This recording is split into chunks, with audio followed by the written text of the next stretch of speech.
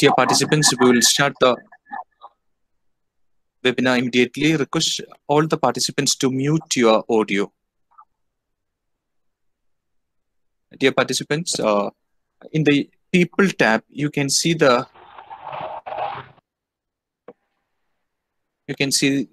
user named Steve Lockett. Mr. Steve Lockett is a presenter for today's webinar, and I request everyone to pin the user named Steve Lockett so that you could see the presentation as well as Mr. Steve during the presentation time.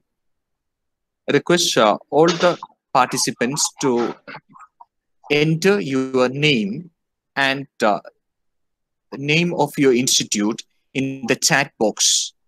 In the chat box, please enter your name and your institution's name, so that this will be treated as an attendance record and the certificate will be issued on the basis of this attendance.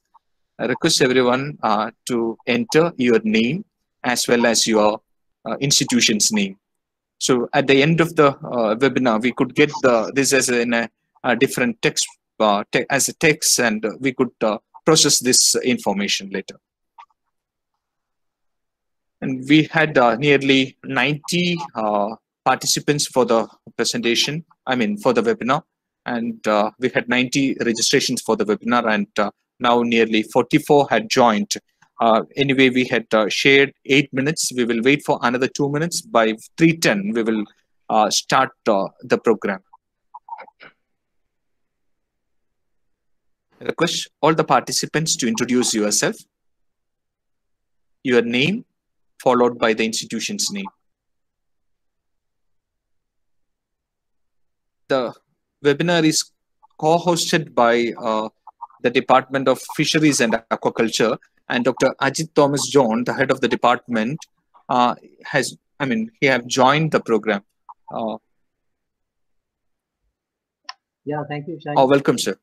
My name is Dr. Ajit Thomas John, head of the Department of Fisheries and Aquaculture. It's lovely to see you, Mr. Steve Lockett. That's good.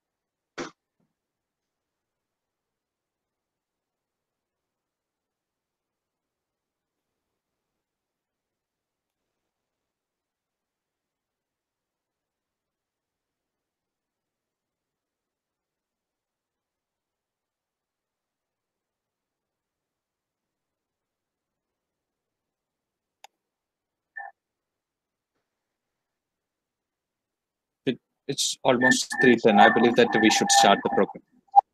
Yeah. Dear students, please request everyone to mute your audio, and please pin Mrs. Steve Lockett, and please don't present in between. And the entire webinar is being recorded. So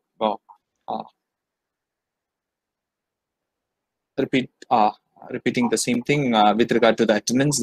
Request everyone to introduce yourself, the name as well as your institution's name. That will be treated as the attendance, and the certificates will be issued on the basis of the attendance record. How to my responsibility, Mr. Steve Lockett, the guest of the day, serves as the Education and Outreach Officer of Mahseer Trust, UK. having parallel careers in education and music for 30 years. Mr. Steve brings both knowledge and entertainment to his inspirational presentation. I believe in the next 1 hour, we are going to enjoy his presentation anyway.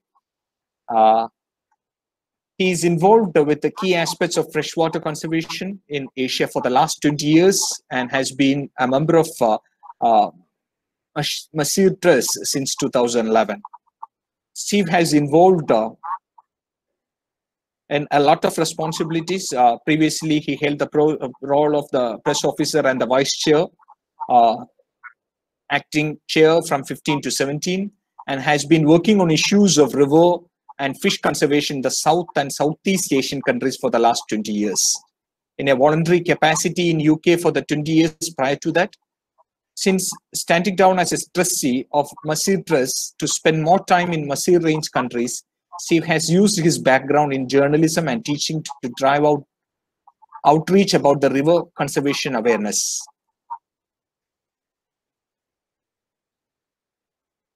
And better community conservation incentives. His time studying Mahseer river habits and human use of freshwater habitat have included projects in Cambodia, India, Indonesia, Malaysia, Nepal, Sri Lanka, and Thailand. Steve is the architect of the holistic Kaveri mission program for the Indian river Kaveri, a wide-ranging project supported by Tata Power involving scientific study, outreach, and local cultural heritage elements. This project aims to conserve critically endangered humpbacked Mahseer Tor Ramadevi as an umbrella species to protect better overall river ecosystem, health, and associated water availability. I believe that this is one of the best speaker that we have, Mr. Steve Lockett, who is into the conservation area, endangered conservation area.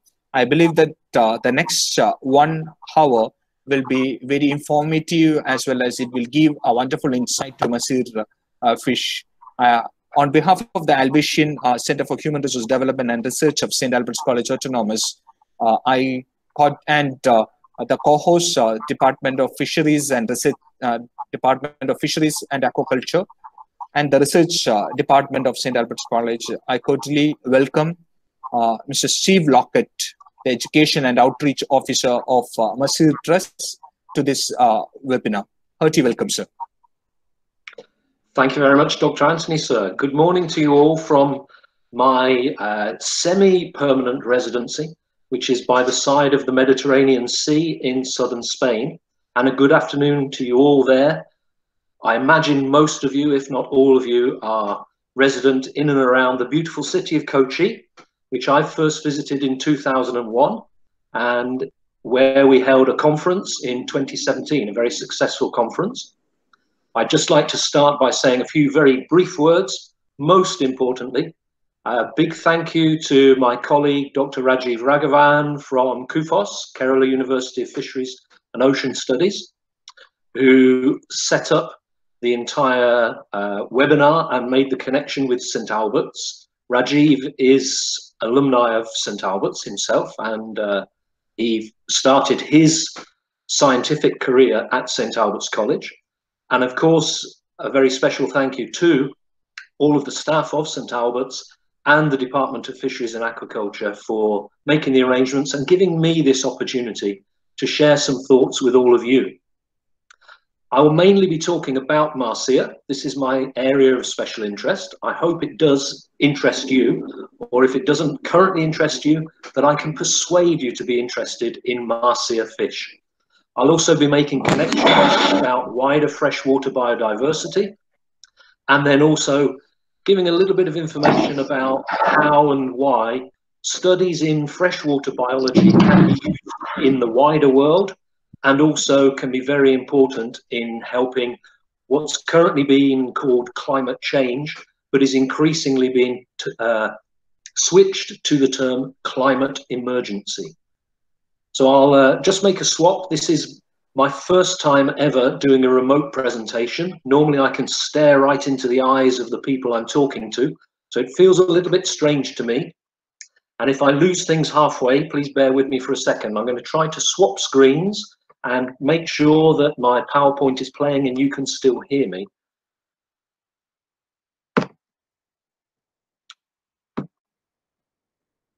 So, Dr. Antony, can you still hear me? Yes, perfectly. Okay, thank you. And if I go to full screen, you can still hear me now? Yes. Okay, very good. So here we have Mahseers. And these are huge fish. They're in the genus Tor. There are actually 4 related genera, I should say, that are commonly called Mahseers, but the main ones are the Tor species. And they're fish which have been studied for 200 years plus. And unfortunately, quite a lot of what we still know about Mahseer is from 200-year-old studies. Mr. Steve, I'm sorry. Okay.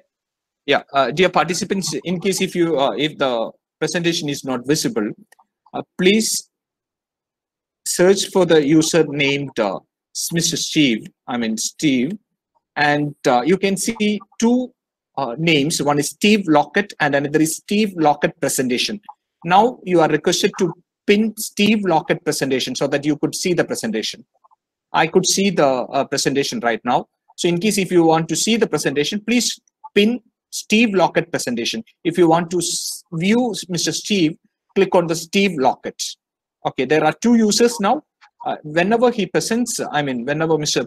Steve presents, there will be 2 users. One is named with Mr. Steve Lockett within brackets presentation, and another with Steve Lockett. In the Steve Lockett user, you can see the video, and in the Steve Lockett presentation, you can see his presentation. Over to you. Sorry for the disturbance. Thank you. Okay, thank you. So I hope everybody can see this illustration from 1817, and a beautiful illustration by a young Bengali lad called hrdr, who did all of the illustrations for Francis Hamilton's book, The Account of Fishes Found in the Ganges. And unfortunately, quite a lot of what we know about Mahseer is still based on these 200-year-old studies. A couple of quotes at the bottom of the page, and Dr. Ralph Britz, who works at the Natural History Museum in London, he recently published a new set of illustrations from Hamilton's book, and he still believes that we can, as it says there, clearly distinguish species well enough from these illustrations. But the famous Indian ichthyologist Sunderlal Hora in the 1940s said that he believes some of the descriptions in Hamilton's book are clearly defective. And unfortunately, these arguments over species identity in particular, we're still having those to the present day. It's a huge area of opportunity for study. And I tried to find who said this quote initially, and I've never been able to find it out. So if anybody knows, or if anybody can find out, please tell me. But somebody at some point said, to be able to effectively conserve a species, we have to know what it is. And unfortunately with Mahseers, we still don't accurately know what they all are. What I can tell you is that they qualify as megafauna. And megafauna, strictly speaking, means anything that is visible to the naked eye. But in biological conservation terms, people usually refer to animals that grow in excess of 40 kilos are megafauna. And India has 2 of the largest Mahseer species in the world. The one on the screen here, Torpu tutora, you can see the comparison with a human silhouette. And this fish is recorded as growing to 45 kilos. And the fish that was mentioned in my introduction, Tor remedeviae, a fish which is critically endangered. It's one of very few critically endangered freshwater fish in India. It's endemic to the River Kaveri basin, and that fish has been found in excess of 55 kilos. So these are huge fish. And we would hope that the size of the fish would draw people's attention to them. But unfortunately, we also have to bear in mind the size of India's rivers, which makes study of the fish very, very difficult. We do know that currently there are 9 valid species in India. But again, if you look at this slide, I actually have photos of 12 fish, which morphologically are quite different from each other. Some of them look very similar, but we believe there are probably at least 12 species of Mahseer in India. And the one in the center at the very bottom is quite important. I've been talking about this one this morning. This blue-looking fish is from Dibang River in Arunachal Pradesh. We only discovered this fish through taking photos of anglers' catches 2 years ago. And this river is currently slated to go beneath a hydroelectric dam. And the MOEFCC are bringing forward the clearance proposals now while the country is under lockdown. And you can see there we have a fish, we don't even know what it is. It may not be tor, but we suspect just from looking at this photo that it probably is a tor species, unnamed species, brand new, undiscovered species potentially. I should also give a quick mention. You may have seen Narendra Modi's Man Ki Baat 5 weeks ago when he spoke about a brand new fish that had been discovered in the caves of Meghalaya, which again is probably a tor species. It's more than likely Tor putitora, which is a fish of Himalayan region. But we've not completed genetic studies yet. Dr. Rajiv is involved in the genetic studies. So again, we could have a brand new species of tor, a brand new Mahseer there. And until we send people out in the field looking at these things, we don't know the exact picture. But obviously the country is under huge developmental pressures, and this is something I'll talk about shortly as well. But if we look at biodiversity, here's a little graphic that I use when I'm doing outreach. And if anybody's feeling so inclined, perhaps you could have a go at matching the letters to the numbers. So A, B, C, D, E, F, and which of these animals fit into those particular letters. The biodiversity covers everything associated with an ecosystem. And although my particular interest is in fish, I feel it's very important that anybody studying fish should have a broad-based knowledge of all of the various aspects of biodiversity that are associated with, and more importantly, impacted by our study in fish.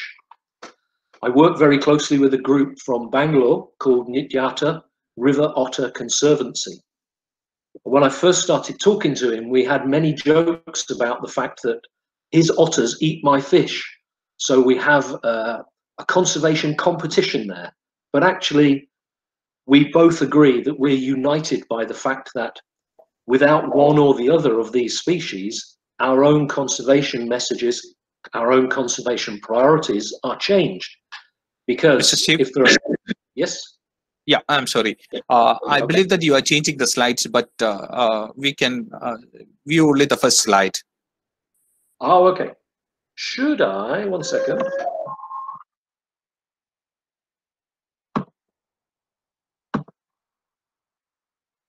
So I'm back on the screen, yes. Should I switch to this? Is this better?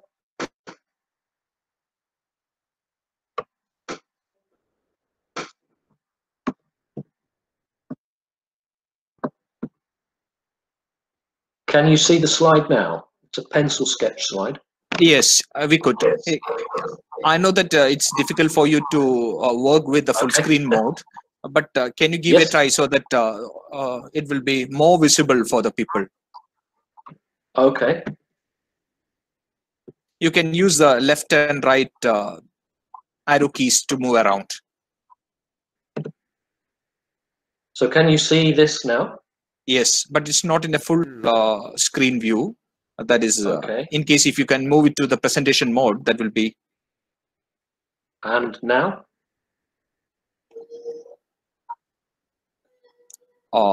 It's still the same as you have. Yeah, that's okay. I think we should not waste the time. I'm sorry. Sorry. Okay, so I'm in full screen mode now. Yeah, you could go into the slideshow mode. I'm in on my screen. I'm in the full screen. on the slideshow. Okay. You're not viewing it in the full screen.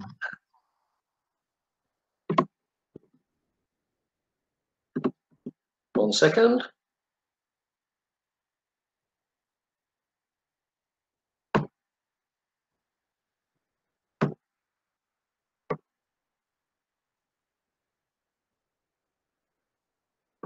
So this is, so you can see the pencil sketch now? Yes. Yeah, we can see the sketch. Okay. Yeah, that will be fine. And now can you see it in full screen? Not yet. And now I've jumped back. Can you see the screen with 12 pictures of fish? No, we are seeing only the pencil sketch now. Only the pencil sketch, right. Yes. 1 second.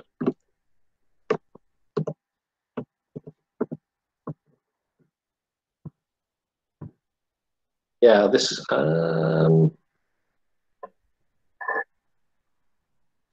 Page up, page down, please.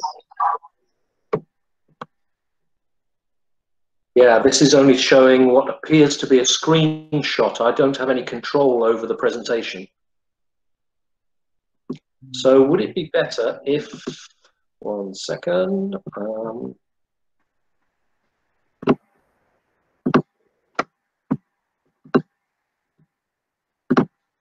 Now we have come to the screen which shows number of fishes. okay, this may be a bit clunky, but I'll jump backwards and forwards between there. So let me just recap briefly. Yeah. So now you have the opening page. Yes, correct.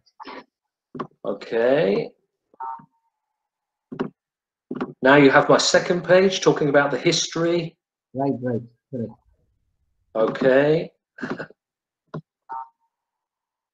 And my third page talking about megafauna. Yes. Okay.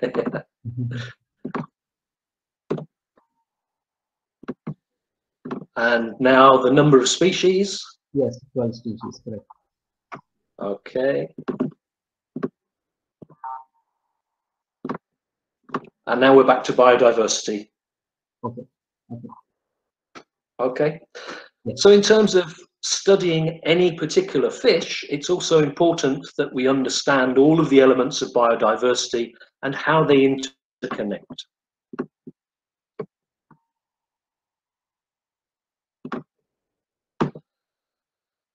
The environment versus development. This is quite a huge issue at the moment, particularly within India. What very often happens is that people concentrate on one small element of what they're doing. So again, my request would be that people who are commencing on studies, that you try to see the bigger picture. Although you may be looking very specifically at fish, you have to keep in mind the impacts that your studies will have on bigger things.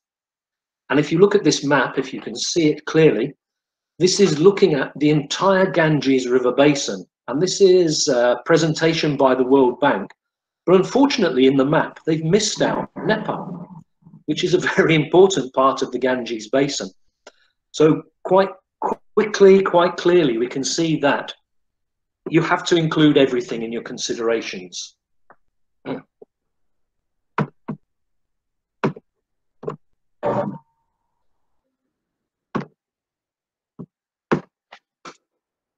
But obviously our interest is fish. And here again, you can see an example of why these fish are called megafauna. This again is Torputatora here. And this fish can grow to 40 kilos plus, 45 kilos. It's endangered on the IUCN Red List. And again, we have a river here, which is a shared river between India and Nepal, and is also threatened by dams.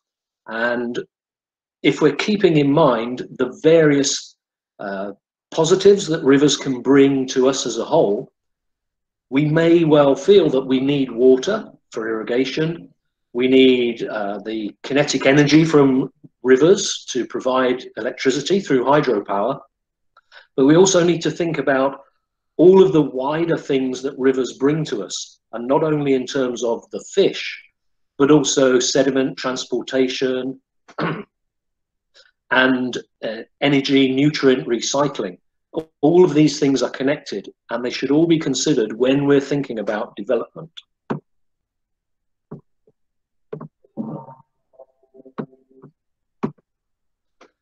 And also we have to consider the people who live alongside the rivers.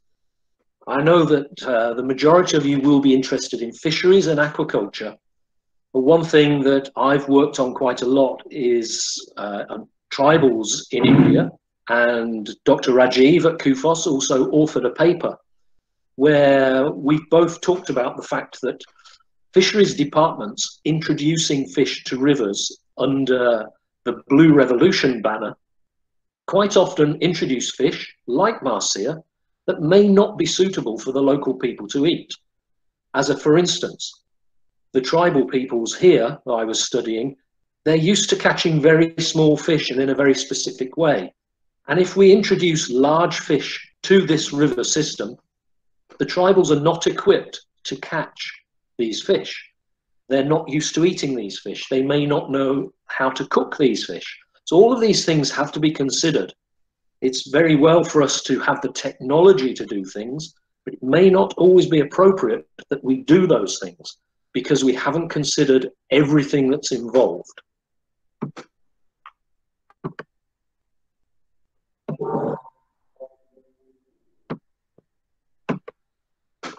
So a quick look at some of the things, some of the work that we've done. And again, taking into consideration that idea that you consider everything involved in what you're doing. So this is the meaning of the term holistic. So we've been taking messages out into schools and also lectures like I'm doing at the moment to you, and also then working with local people to understand how they live alongside their river, and then helping them to better understand the changes that may be underway. So for instance, a fisheries department introducing fish, are the locals completely equipped to take advantage of that, or will it disrupt the locals' existing way of life? So we need to build local capacity. Then obviously another thing we need to look at is, are we stocking fish for conservation reasons or for food reasons? And if we're stocking them for conservation reasons, have we looked at the threats? Have we understood habitat issues? Because if you throw fish basically into rivers that are not capable of supporting them, the fish are not going to last for very long. So all of these things are interconnected questions. And you guys studying fish, possibly studying aquaculture, if you have an interest in all of these wider areas, you'll be better equipped to do your studies. And you'll do your studies in a better way.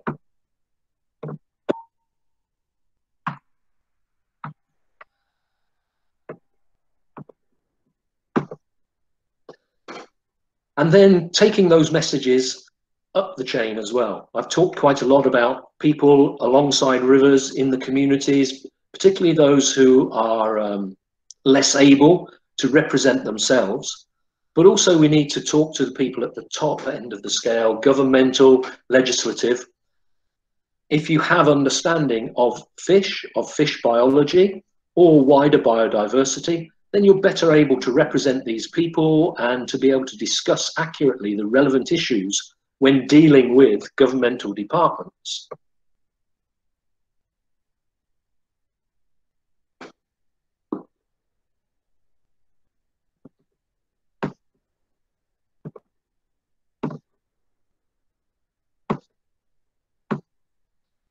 And this goes beyond governmental departments as well.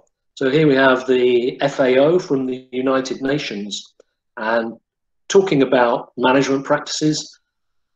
And if you can see, I've highlighted some areas by circling them in red.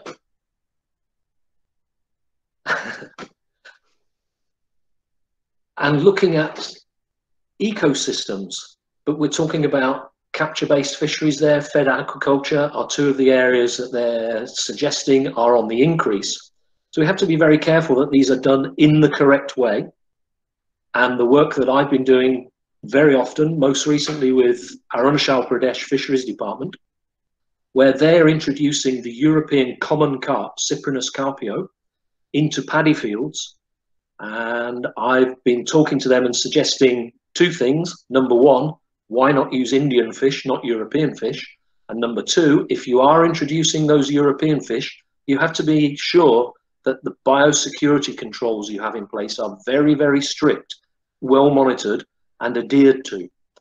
It's quite common that the faster breeding fish like European common carp, and also in Indian fish, rohu and katla, they're often used in aquaculture because they're so fecund, but there are dangers in introducing them into places where they could easily escape into the wild.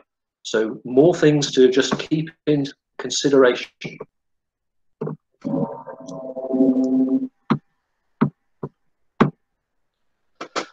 A little bit about some of the specific work that Mahseer Trust and partners have been doing. So here again is Tor putitora, the Mahseer of Himalaya, or one of 5 species of Mahseer in Himalaya. I mentioned that a lot of what we know is based on 200-year-old study.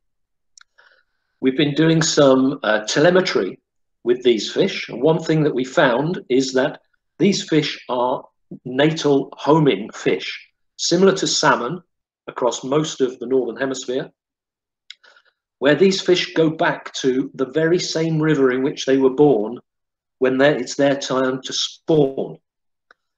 And there have been studies in salmon. There have also been studies in other cyprinids, as Mahseer are a cyprinid species, a member of the wider carps. And in both of those cases, salmonids and the cyprinids, it's been discovered that by introducing hatchery-based stock, it disrupts the spawning behavior of wild fish. Another reason why we have to be very careful what we're doing with aquaculture.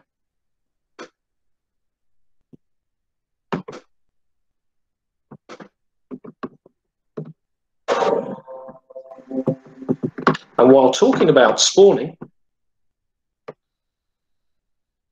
anecdotally, Mahseer spawn in the monsoon, and they run from a main river channel into tributaries, small tributaries, and side feeder streams to spawn. But we've noticed different spawning behavior in some species of Mahseer. So if you read the classical literature about Mahseer, you will be told Mahseer spawn in the monsoon and by running into tributaries. Whereas I've seen myself in River Corvery an introduced species of Mahseer, Torkudri from Maharashtra, which spawns probably 3 times a year at least.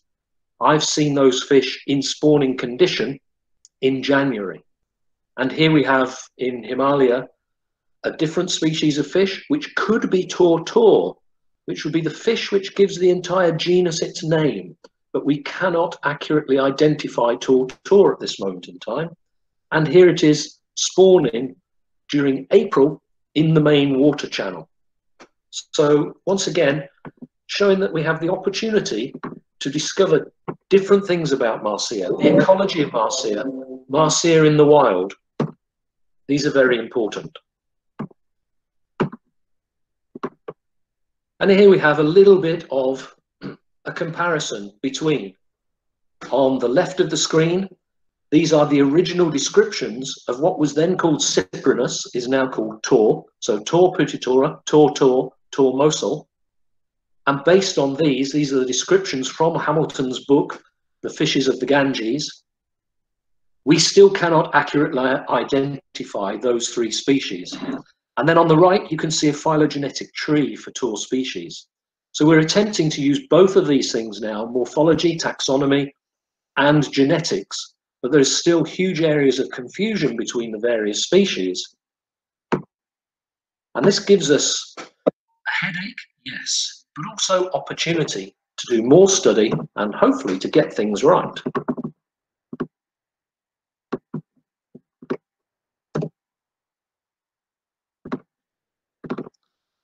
The pioneers of aquaculture are Tata Power, and particularly Dr. Kulkarni, who began the process and recruited Dr. Ogle.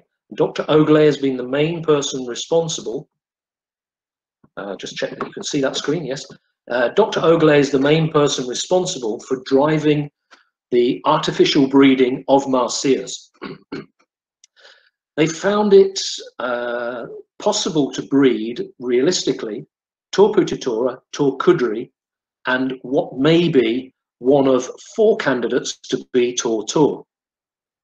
Unfortunately, as far as conservation is concerned, Tor kudri has been used under the generic banner Mahseer and introduced into lots of rivers which had other species of Mahseer, to the point where Tor kudri now dominates those other species of Mahseer. This is the situation in River Calvary with Tor remedevii, and this is one of the major reasons why that fish is critically endangered. And in your own region, the western coastal region, possibly from Goa through coastal Karnataka and into Kerala, you have a species in west-flowing rivers called Tor malabaricus. And there have been many areas where Tor malabaricus has been under threat, and to increase stocks, fisheries departments and conservation bodies have been supplied with Tor kudri to replace the Tor malabaricus. I'll also briefly mention Tor putatora at Bhimtal. Bhimtal is a government establishment. It's also called the Cold Water Fisheries Research, and Bhimtal itself is an interesting conservation study because Tor putatora were introduced into that lake between 1850 and 1870. They were introduced as an angling resource to encourage Britishers in the colonial times to travel up into the hills and go fishing for the Mahseer. What they also noticed is a related species, related genus called Nazaritor chelinoides, which we would term a lesser Mahseer. The stocks of that fish began to decline, and by 1880, Nazaritor chelinoides was wiped out in Bhimtal. And although we cannot prove exclusively that this was due to stocking of Tor putatora, it's the only noticed major change in that lake habitat. So it seems highly likely that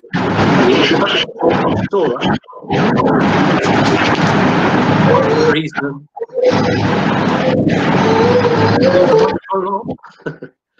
the introduction of Tor putatora is highly likely to be the main culprit for the loss of Nazaritor chelinoides in Bhimtal Lake.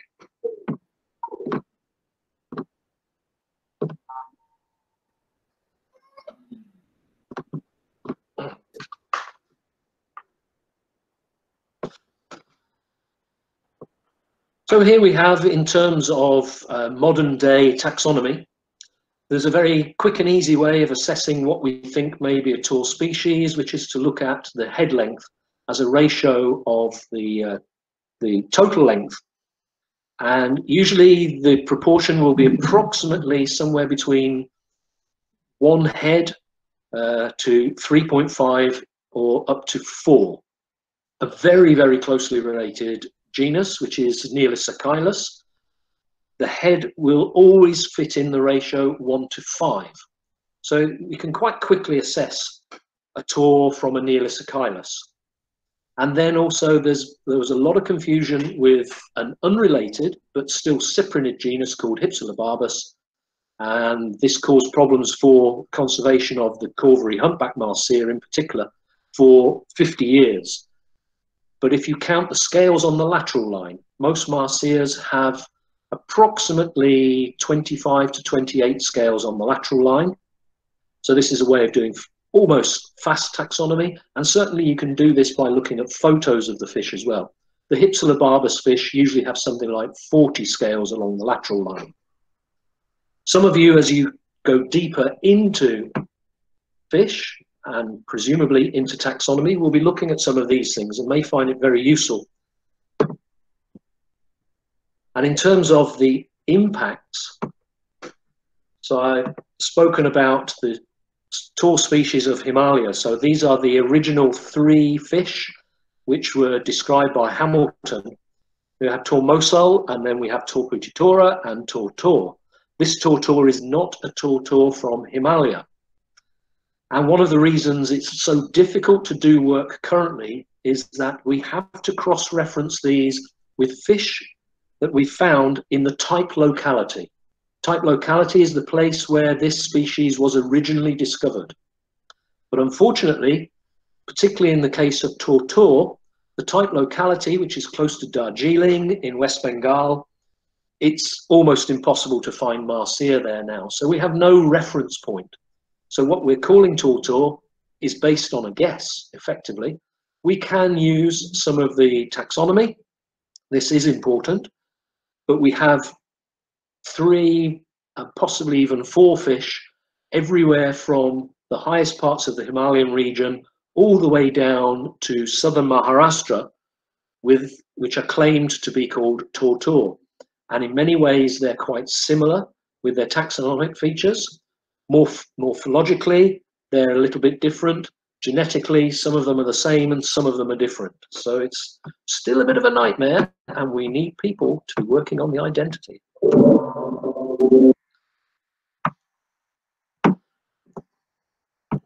And here is a paper which Dr. Rajiv was a co-author, looking specifically at Tor Mosul, where he talked about the importance of the type locality and how the type locality was even reported wrongly or incorrectly for many, many years. And only through work with Dr. Alf Britz, who I mentioned before, from the Natural History Museum in London, and studying the historic texts and looking at the movement maps from Hamilton from the early 19th century, they managed to pin down the type locality of Tor Mosul is the river Kosi of Bihar, not the river Kosi from Uttarakhand.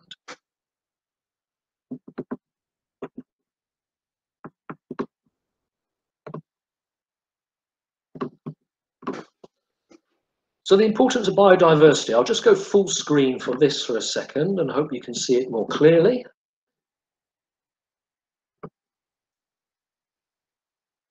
So we talk a lot about biodiversity and the importance of ecosystems, and we'll also talk about some of the climate change impacts. But if you can see the screen, biodiversity is responsible for several things.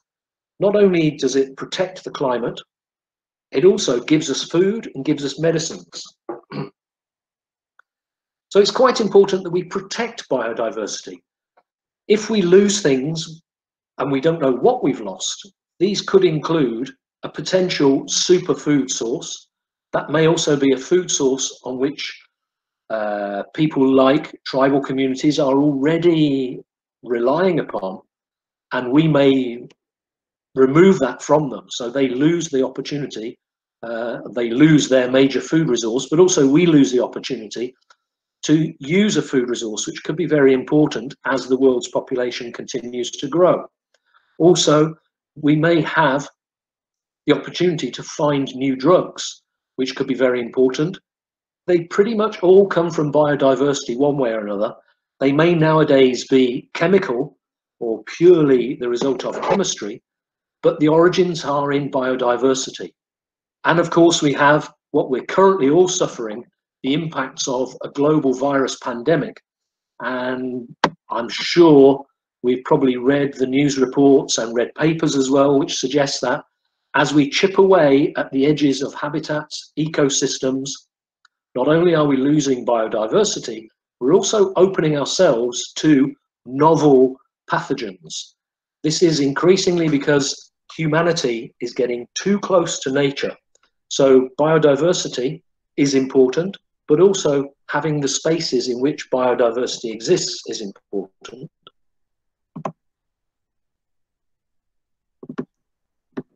And studying that biodiversity through a single species or a single family, or so if we're looking, say, at fish in particular, it's all a part of biodiversity and gives us opportunity for study.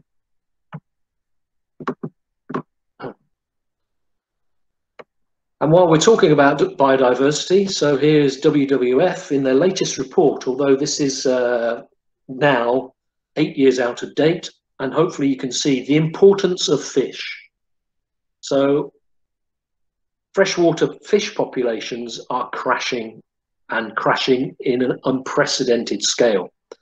It's very nice to look at things like tigers or maybe red pandas, these things which are cute and cuddly.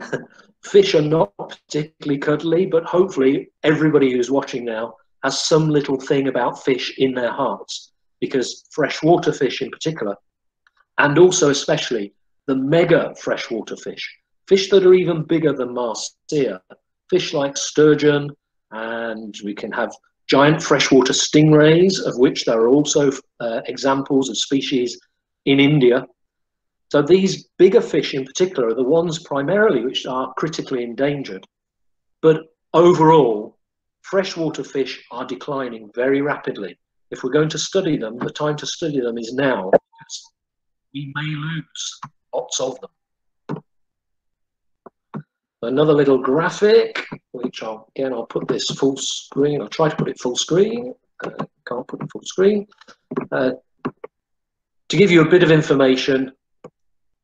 And also, if you look at the photos, you can see there, this is a temple pool in Uttara Kannada, and where there are huge concentrations of Mahseer. So we have to question, is this actually a success for conservation, this use of aquaculture, or is it a threat to biodiversity?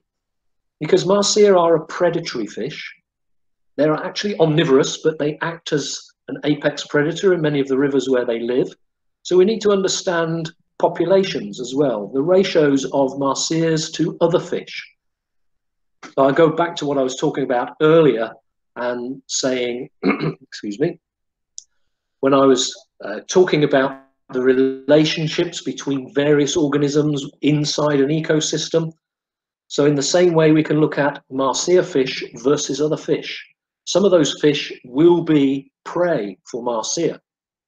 And also then biodiversity threat. It's not only limited to fish.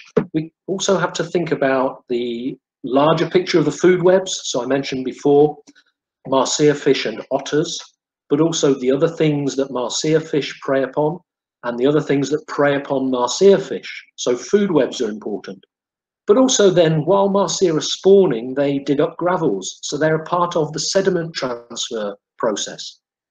Mahseer eat fruit that drops in from bankside trees, from riparian trees.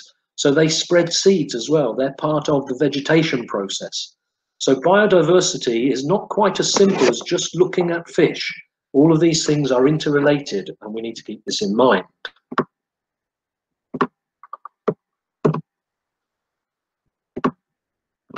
And then last year I was lucky enough to give a presentation to a college in Kathmandu. They were environmental science studies and spoke about some of the ways in which their studies can be useful in the real world. And if you can see the screen here, hopefully, if you can't see it clearly, you can zoom in a little bit. So all of these things are interconnected, and it comes back to that same thing that I've been saying over and over again, how connected we all are, whether our thing is looking at fish or our thing is looking at other areas of freshwater biodiversity, and then spinning that out into process. All of these things are important and connected, which means that your studies can be used to inform all of these different areas. So whether we're looking at hydroelectric development, we're looking at how to develop communities or conservation, all of these things are connected. All of these things are areas where you can usefully use biological studies looking at specific fauna. And only by working on these things carefully and taking into consideration all of these things do we understand how we can mitigate climate change by protecting river process, making sure river process is working correctly. Because the fresh water going into the sea is part of the climate control system. And of course, there's a lot of talk about deforestation and afforestation in India, particularly the compensatory afforestation. So if you can feed into that debate so that we can keep mature forests intact in India, because they mitigate climate as well. So all of these things are connected. And the specific instance I gave when I was giving a lecture in Kathmandu was about city development. Kathmandu, obviously, in 2015 suffered the earthquake, and is still trying to rebuild. And I suggested that people who have a good understanding of freshwater process, however they've arrived at that, could be taking useful messages into the planning of the redevelopment. So, for instance, the use of permeable pavements.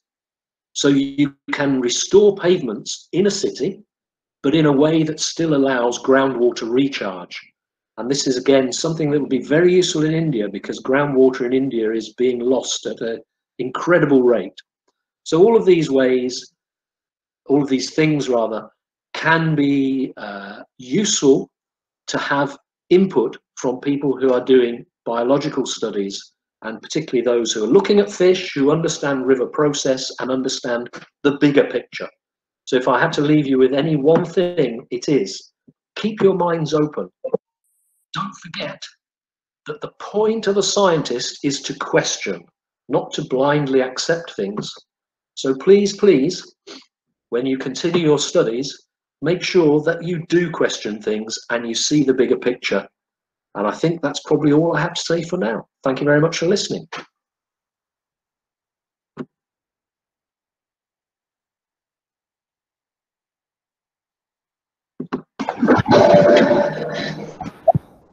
Hello. Hello. Yeah, thank you very much for the wonderful presentation. My dear participants, it's a time for the discussion in case if you have any doubts to clear, or if you want to share any of the points for a further discussion, you can, this is the right time to discussion time, please. Yeah, happy to take questions if there are any questions. Mr. Steve? Yes. Yeah, I had one idea to ask you about. Is regarding agriculture efforts. These Mahseers, they have been identified as candidate species for aquaculture. Yes. And how well developed is this area? I would say Mahseer in aquaculture have a 40-year history. It was pioneered in India primarily, and as I mentioned before, Dr. Kulkarni and then Dr. Ogle, excuse me, and they started with backing from what is now called Tata Power. And the main hatchery they developed is Lonavala near Pune, which I've visited a couple of times.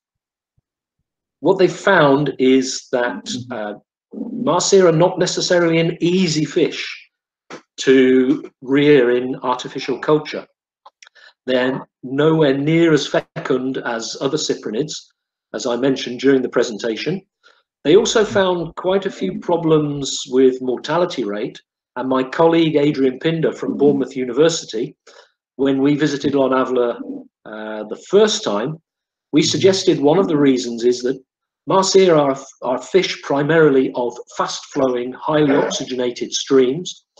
And as I mentioned, they operate as apex predators, although they are omnivorous. And in the early life stages, they are used to chasing and catching diatoms, and as they grow, they will predate upon their own hatchlings, so they're cannibalistic.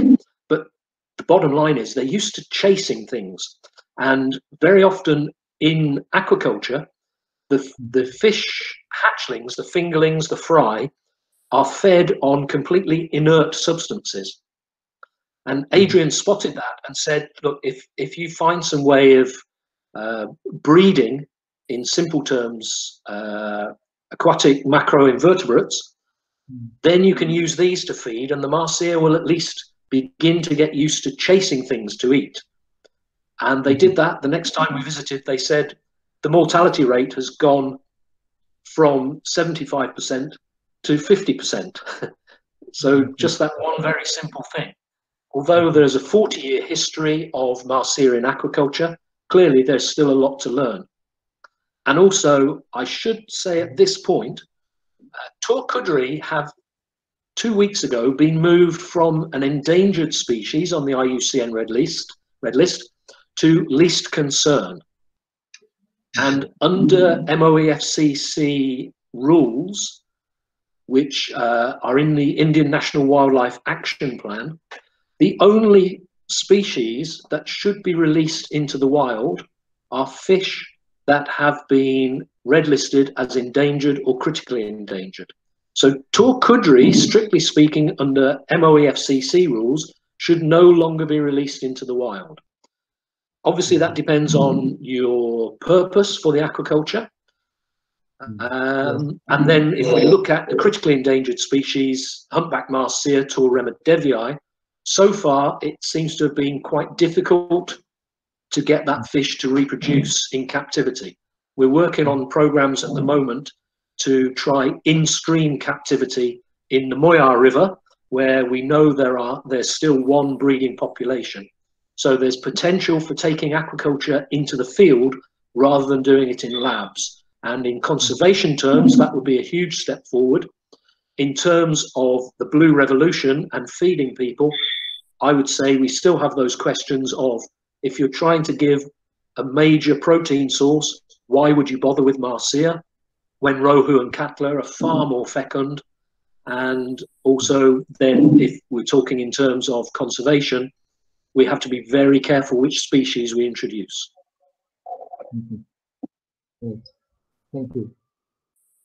Another area is, regarding the hatcheries. Are there any hatcheries set up down south in the Western Ghats, near the Western Ghats? I don't know exactly. Rajiv Raghavan would probably be a better person to ask. The only ones that I've visited myself are at Mangalore College of Fisheries, which used to be Dr. Basavaraja, but he's recently retired. So he was the person I dealt with for the last 14, 15 years. So Mangalore College of Fisheries definitely have their own on-site. And then also Karnataka Fisheries Department have a hatchery at Harangi, which is in Kodagu, in Karnataka, where I've visited there several times, and they breed Mahseer in that hatchery. Okay.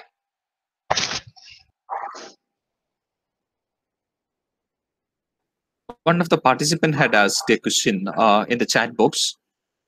Okay. What is the best season for the Mahseer fishing? Okay, yeah, from Kushi. Interesting question. So I would say historically, the fishing has been done in the dry season. So probably, and obviously this depends on where in the country we're talking about. If we talk about the south, and most of my experience, not exclusively, but most of my experience is inside the basin of River Cauvery. Historically, people have said that the best season is the dry season. So we're talking probably February to April time. And around April then, particularly in the hills, I don't know if you get it in Kerala, but I guess you probably will. You get what in Karnataka are called the blossom showers in April, which can be absolutely torrential rain and can cause even a river the size of the Cauvery. I've seen it rise a meter in 12 hours. But yesterday I saw a booklet which was produced in the 1930s, where they were showing pictures of Mahseer caught in the River Cauvery near Mysore in August, so when the river was at its highest. But that has to be tempered by the fact that it was downstream of KRS Dam, so the river is still dependent upon water release from the dam. So the levels could have been just suitable and similar to dry season, even though it was August. I also see, just prior to that, Kushi, you said, how can we collaborate and make sure that Mahseers do not go extinct? So I would say Mahseer Trust, basically we operate as an information hub, and we have strategic partners, Bournemouth University in the UK, KUFOS in India. We also work with ISA, the Indian Institute of Science and Education Research in Pune, who do a lot of the genetics work. Wildlife Institute of India are working with us, WWF India. And if we're talking strictly Indian based ideas, How can we make sure Mahseers don't go extinct? The big one is find ways to protect habitat, because ultimately we're heading down the route of only having Mahseer in hatcheries or in zoos, museums. We need to keep Mahseer in the wild. Two reasons. One is we need to keep Mahseer in the wild for their biodiversity importance, but also if we're losing river habitats, which we are. I'm actually hosting a conference to discuss the virus impacts on Indian rivers tomorrow. If we continue to lose Indian rivers at the rate at which we lose Indian rivers, it's a negative for all of us, and that includes people who are outside of India as well, because whether world leaders like it or not, we do live in a globally connected world. And the example I give quite often is that, let's say, black pepper from Kerala, you want to sell that around the world. So the way you produce it, the impacts upon production that river use could have impacts upon black pepper production, that impacts upon me buying black pepper here in Spain. So I am connected with your ecosystem, whether I'm in India or not. And people outside of India who have never visited India before are also impacted by what happens with Indian rivers and the products, the commodities that you try to sell outside of India. I think hopefully that covers most of that question. I've just lost my chat box.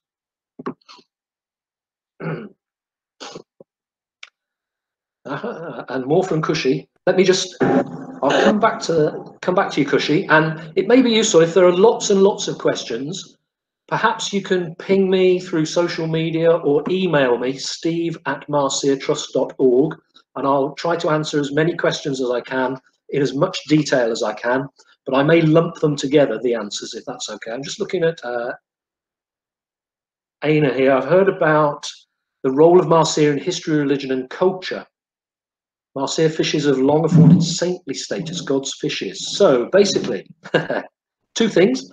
The first one is, if you go back to the Vedas, you will have hopefully know about the flood story where Manu, or mankind, was saved from the flood, and Matsya was the vehicle by which Manu was saved from the flood, the historic flood. And Matsya is usually seen as being a Mahseer fish.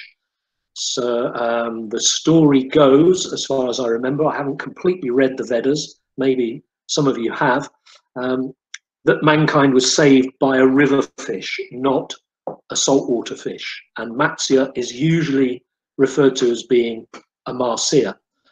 And this is one of the avatars of Vishnu. So again, we have that connection. And then also in Karnataka, which is where most of my experience is, as I mentioned before, and particularly in Coorg, in Kodagu district, Mahseer are called Devamin, so they're God's fish, as you rightly say. And Kodagu itself, probably in the Vedas, was referred to as Matsya. Oh, words escape me, apologies. So it's basically the land of fishes, and linked to the origins of Kaveri, the goddess Kaveri, where she was visited by Vishnu, and Vishnu helped to set up all of the scenario by which Kaveri was first kept inside a kamandala. So she was imprisoned in a pot, and then one way or another, there are various suggestions for how the pot was tipped over, and this was the release of Kaveri, which is echoed in Ganga being Shiva's locks that are released. And through all of this, every time we see Matsya, we can relate Matsya, connect Matsya to the idea of this is a Mahseer fish that's doing all of these things. And I would suggest that is the reason why Mahseer are called God's fishes, and we have this huge idea of religion and culture. And then a final one, if I could, I did some work, it's just by remote communication, with Dr. Belcher, who is currently a professor at the University of Hawaii, and he did a lot of the excavation work in the Harappan civilization, the excavation of Harappan civilizations, the Indus Valley civilization. And his speciality is the archaeology of fish bones. And I have used in other presentations while talking about the importance of Mahseer and why Mahseer are mythical, have religious status. In all of the fish bones that have been discovered, there are all kinds of fish, from huge catfish, including right up to Bagarius, goonch fish, which again are megafauna, the same as Mahseer. They probably grow to twice the size of Mahseer. We're talking 150 kilos for some Bagarius species. We know that there were and there are Mahseer in those rivers where the Indus Valley civilization, the cities and towns were built. And the people are catching and eating fish from goonch all the way down to minute danios, rasbora, the garras and loaches, the same as tribal peoples still eat today. But in those fish bones, in the midden pits where all of the meal detritus is thrown, there are no examples of Mahseer bones found in those archaeological deposits. We can see, because there are examples of catfish bones, that the people of those times were experienced at catching huge fish, and they were eating huge fish, but they weren't eating Mahseer, which raises the question in my head of why were they not eating Mahseer, but they were eating every other fish that they caught? My suggestion is because Mahseer was still in those days considered to be holy fish. I just like it. Oh, now more questions from Kushi. Kushi, I'll have to hyperphysation. I'll have to pass that on to somebody who's a scientist. My background is education and journalism. My education is music education. I may know quite a bit about the specifics of Mahseer, but hyperphysation, I don't know what the answer is to that question at the minute. Also, Kushi there is mentioning chocolate Mahseer. Chocolate Mahseer is a Neolysicylus species. It's what we would call a lesser Mahseer. And on that point, I would say common names for Mahseer can be very, very confusing. So chocolate Mahseer. Also, copper Mahseer is another one. The same species, chocolate Mahseer, which I believe is Neolysicylus hexasticus,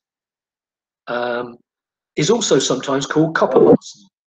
And Tor Mosul is also called copper Mahseer, which causes huge confusion when we're looking back at historical documents. And if people refer to copper Mahseer, we don't know, are they talking about a Tor species? Are they talking about Neolysicylus species? So the use of common names can be very confusing. Golden Mahseer is another one.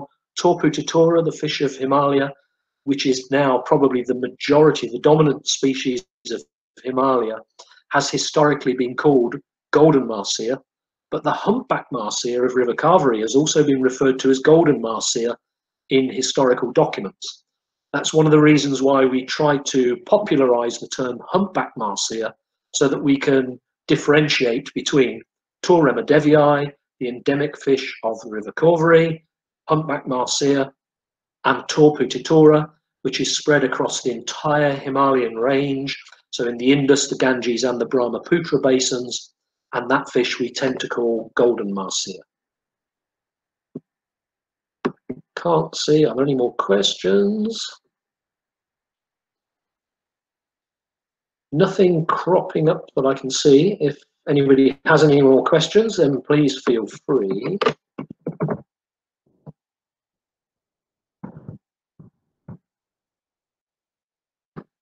I've just added in the comment field my email address if anybody thinks of any questions for in future. You can ping them across to me there. And with that, I think that's probably all we have time for. Thank you, Mr. Steve. I request Dr. Ajit Thomas John, the head of the Department of Fisheries and Aquaculture and the Research Department of St. Albert's College Autonomous, to conclude the webinar. Concluding remarks, sir, please. Ajit sir, are you there? Can you, Yeah, please. can you see me? Hello? No, your video is not visible, sir. Yeah, my video is on, but somehow we are seeing only the screen of the presentation.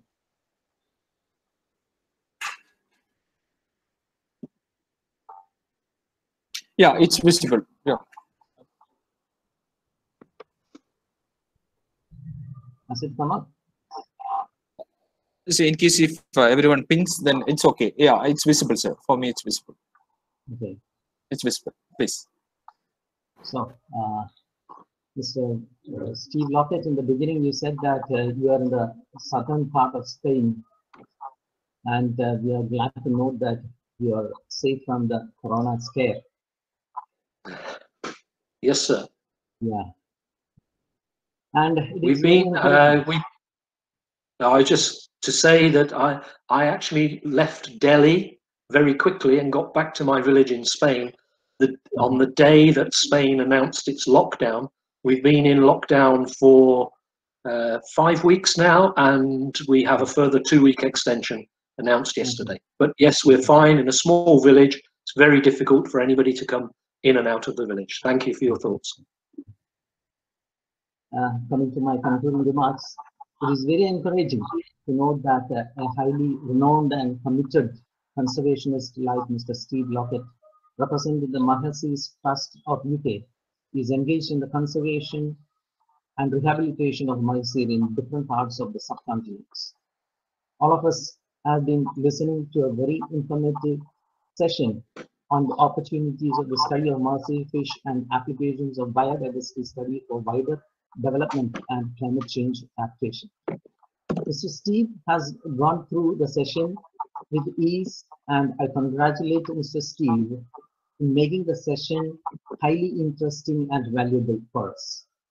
He has dwelled into such areas as important species of Mahseer, importance of the need to strike a balance between environment and development, then community impacts. He had made a detailed note in recent studies on Mahseer, taxonomy and genetics of Tor, spoke on Tor mosaic, Tor potitora, and Tor, and also the importance of biodiversity protection and biological studies. Now, to sum up on this, conservation of genetic diversity is very important for the sustainable exploitation of any species, as we all know. And we know that one species of Mahseer, that is Tor Ramadevi, a humpback Mahseer, has been identified from the Chinnar Wildlife Sanctuary Pamba River of Kerala by Madhusudana Kurup and Radhakrishnan in 2010. The detailed research on this species by Dr. Rajiv Raghavan of the Kerala University of Fisheries and Ocean Studies and Adrian Pinder of the Bournemouth University definitely needs special mention. In India, the Directorate of Cold Water Fisheries Research is engaged in effective conservation and propagation to rehabilitate the dwindling population of Mahseer in the country. The National Bureau of Fish Genetic Resources is playing an important role in the conservation of Mahseer germplasm. Already 6 Indian states have declared Mahseer as their state fish, and Mahseer is being popularized as a potential aquaculture species as well as a species with ecotourism potential in the country. I'm sure that this webinar has been an eye-opener to the more than 50 plus participants who have come here. And on behalf of especially on behalf of the Research Department of Fisheries and Aquaculture, St. Albert's College Autonomous Ernakulam, and all the participants, I wish Mr. Steve Lockett the very best for his future endeavors. And I also appreciate the efforts taken by Mr. Antony, Director, Albertian Center for Human Resource Development and Research, for organizing this webinar. Thank you all. Thank you, sir. And I'll just finish by adding the one more species. Obviously, Taurema devii is hugely important because of its critically endangered status. And as you rightly said, it was originally described from Pambar River of Kerala, which is part of the Cauvery Basin. But also we know very little about Tor malabaricus, the fish of the west flowing rivers of the southern Western Ghats, which is also red listed as endangered. Don't forget Tor malabaricus, and please, let's do something about that fish in future. Thank you, St. Albert's. Thank you, the Department of Fisheries and Agriculture. And thank you, everybody who's been listening. Thank you. Thank you very much, Mr. Steve. And my dear participants, I just want to conclude with just a final vote of thanks to two important persons. One is Mr. Steve, and another is, as he introduced properly, Dr. Rajiv Raghavan. Rajiv Raghavan, and Rajiv Raghavan is an alumni of St. Albert's College. He was an assistant professor in St. Albert's College. He was also into the teaching community of St. Albert's. And I believe that even after he left the college, he was in constant touch with the college especially during the last flood time. He and his wife Ambli Rajivan, they were together with us to support the community. We were hosting somewhere around 700 plus families inside the college. The entire college was opened up for the flood affected people, and Dr. Rajiv as well as Dr. Ambli Rajiv, they both were there to support us in all the endeavors that we have organized. And further moving to connecting Mr. Steve and Mahseer Trust, I believe that this will be a small step for the future endeavors where we can go further into the action-oriented activities. I believe so. And I believe that Dr. Rajiv will be our contact point, and Rajiv will be the right person to comment on these things. Anyway, we extend our full support, as well as in case of need, we will be there for the supporting activities. I believe that Dr. Rajiv is a wonderful person that all the participants could follow, because all comes under the fisheries and aquaculture stream. You all are into the fisheries and aquaculture stream, and I believe in the South India itself, he is known as one of the best conservator of the endangered species. And even the team there in the Alberts, including the Dr. Rajiv, have named a fish in name of Alberts itself, in the remembrance of St. Albert's College. And on behalf of the management of St. Albert's College Autonomous, and on behalf of the Albertian Center for Human Resource Development and Research, I extend our sincere gratitude to Dr. Rajiv Raghavan for arranging a wonderful session like this and connecting us with Mahseer Trust and with Mr. Steve. Thank you very much, our beloved Dr. Rajiv Raghavan, sir. And over to Mr. Steve. I don't know how to express our sincere gratitude to Mr. Steve. And when Dr. Rajiv sir said about Mr. Steve will be the presenter for the webinar, I was keen to him that whether he will be the right person. And Dr. Rajiv said this is the right person if you are talking about the Mahseer. And I believe that, and he further shared that Mr. Steve will be the one who can provide the practical information of things, and he have a wonderful experience on the Mahseer activities, Mahseer related activities. And it's a wonderful knowledge that it's been removed from the red list, at least as of now, it's been removed. And on behalf of the management of St. Albert's College and all the participants over here, and especially on behalf of the co-host, Research Department of Fisheries and Aquaculture, I extend our sincere thanks to the wonderful presenter, Mr. Steve. Thank you very much, sir. And to my dear participants, without you all, nothing is going to happen here in the webinar. Maybe some people from the Department of Aquaculture, from the Human Resource Development and Research, and Mr. C will be there. But the thing which made it more valuable is the participation of the fisheries and aquaculture interested ones, the one who loves the fisheries a lot and who want to know about and explore about Mahseer. that's a wonderful uh, act that you have done on today. So on behalf of St. Albert's College Autonomous and on behalf of the Mercy Trust also, uh, I extend our sincere gratitude for all the participants who registered and participated from the beginning till now. On behalf of everyone, I extend our sincere gratitude to all the participants. Thank you very much. And just two instructions. I'm sorry. Before leaving the webinar, please ensure that the attendance is being recorded. Your name followed by your institution's name. Thank you very much once again.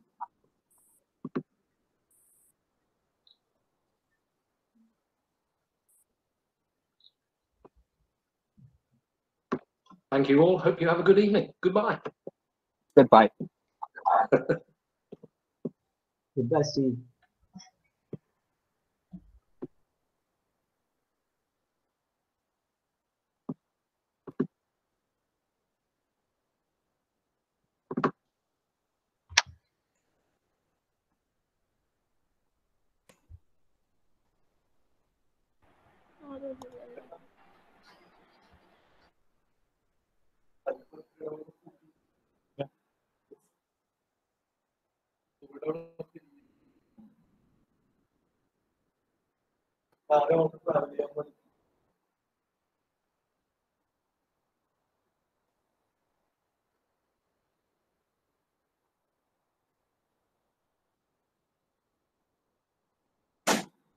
Once you complete your attendance, you could leave the webinar. Thank you.